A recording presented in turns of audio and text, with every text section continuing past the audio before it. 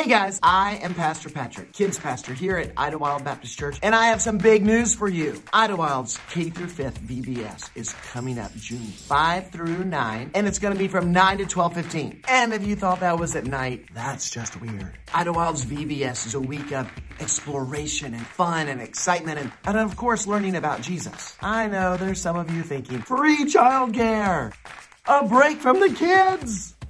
Fine. Hopefully all the great music that you can't get out of your head, the crafts, the games, those incredible VBS snacks, the skits, and learning about Jesus. Hopefully all of that is important to you as well. Fine. Some of you just said, Pastor Patrick, we don't want to know how to build the clock. We just want to know what time it is. Okay, so here's what you need to know. Number 1, it's free. Number 2, you definitely want to pre-register early. Yep, you can get a t-shirt for your kids so that they can be super cool. Like me. Has your child got a buddy that they want to come to VBS with? I wish I did.